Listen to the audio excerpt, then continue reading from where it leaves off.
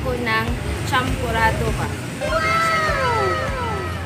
Ito yung what we call tablilla. This is from cacao. So ito guys, ito yung sangkap, isa sa mga sangkap na i-add ko or gagamitin ko, and I have the brown sugar. So let's get it on. So these are the ingredients guys na gagamitin ko sa aking champorado. So you know na this is the tablilla. And the brown sugar, half kilo to ng brown sugar, but I will not, hindi ko to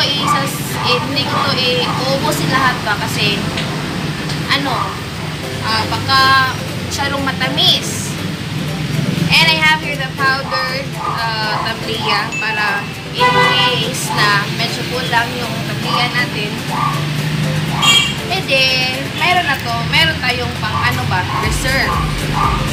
And also this evaporated milk.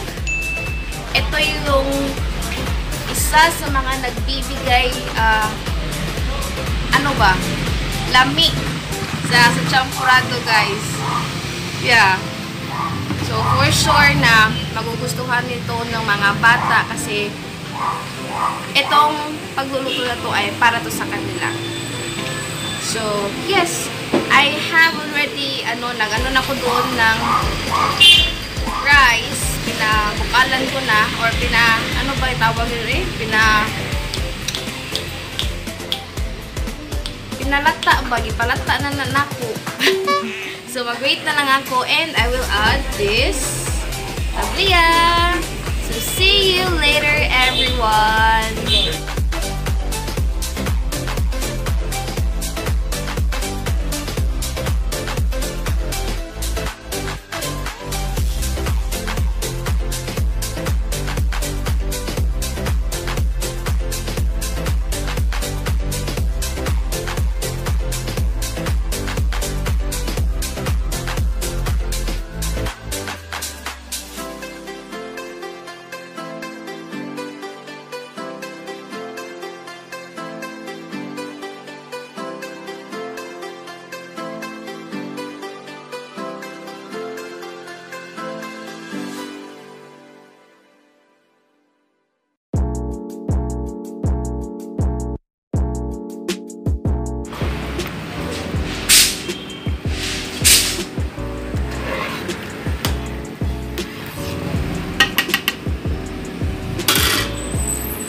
Add the sugar, the brown sugar.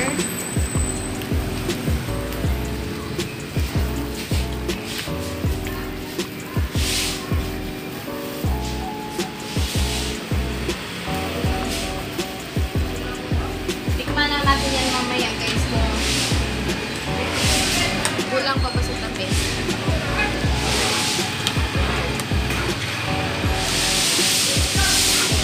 This is almost done.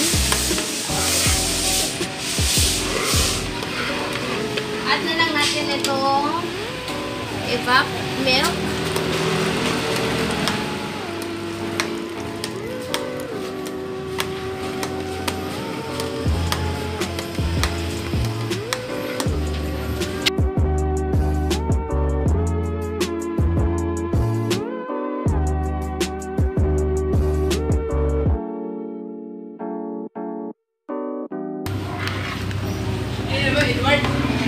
This is so good.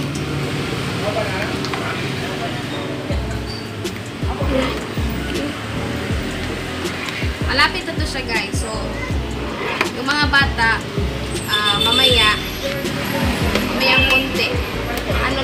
Dadating na yun. Lang naman sila. Medyo hindi lang, gamay lang mga bata dili.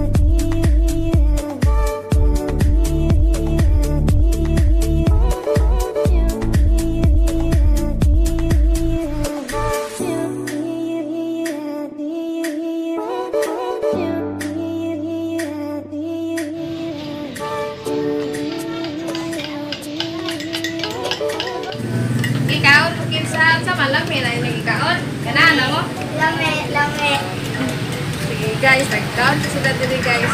Init medyo. Wala kayong kana, wala kayo sila mga likuranan ba? Mag-prepare ta sunod. Lami no. Nanay gatas. Nanay gatas. Ikaw mo din na. Lami ba? Lami.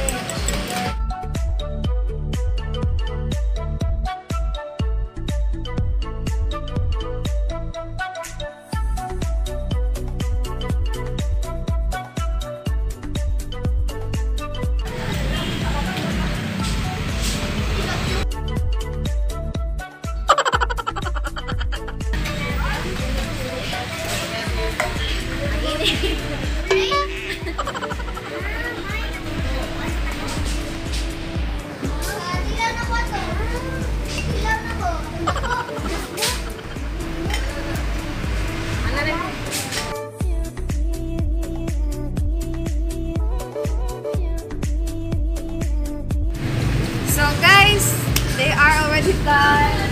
Usap na mo guys? Usap na mo bagay? Usap na ba mo? Alright, so guys, hope you like this video guys, and please don't forget to like and subscribe my channel.